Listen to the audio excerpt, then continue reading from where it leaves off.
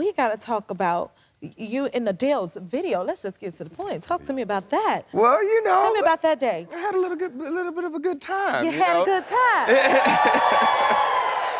You know, they built on, you know, Paramount lot in Hollywood. They built this like lazy river fantasy thing. And, you know, I got to give a little preview of the album. Album hadn't been out yet.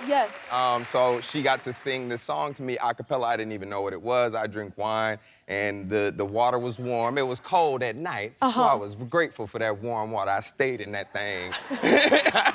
They were like, cut, I'm staying right here. Bless y'all, I ain't getting out of this water. But it was incredible. I mean, I got to be sang to by Adele. Adele, I mean, it doesn't get any better than that, right?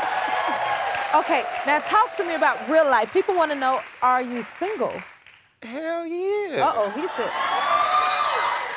Of course, absolutely. Does that mean they want to know, are you looking for someone? I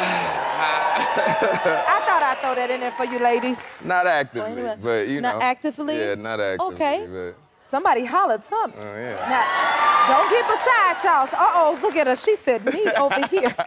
I like that. You know, I like to dance and have a good time. I ain't looking for... I'm trying to go on vacation for the holidays. For the holidays, and have yourself a good time. Now, Insecure, that was a great show. Do you miss it? I miss everybody. I can imagine. I miss everybody. It just seemed like a community vibe. Yeah, it was a bit of a dream to work with all these incredible Black creatives and, you know, in a place that that my second home is LA. I grew up in South LA, and South LA hasn't been, you know. Now don't get it twisted. I grew up in H-Town and in Mo City, but you know, I moved to LA when I was 18, so, and I moved with my mama, so it was like, I grew up in South LA and it didn't get the respect. Inglewood doesn't get the respect it deserves. Ladera Heights, you know, Baldwin. So it was a dream to be able to work in that environment and to get to celebrate that area and see people hired from that area. Right. Although I'm mad, I didn't get to work on it while I was living there. You can always go back. Okay, you're an amazing activist. Tell everyone what you're passionate about. I'm passionate about bringing about a better world for the people that we know we love. You know, my people, my Black folks, indigenous folks.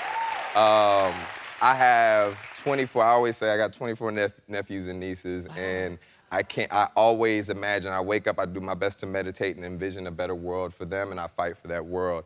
And every day, I know that my imagination has been stifled by the things that the culture that we grow up in, societal pressures and oppression. And so I do my best to free my mind, free my imagination every day and imagine an even more liberated world for my nephews and nieces. And I fight for that, fight against state violence, anything that's gonna attack them. Wow. Don't forget to subscribe to the Jennifer Hudson Show YouTube channel and turn on that notification bell so you're the first to see our latest videos.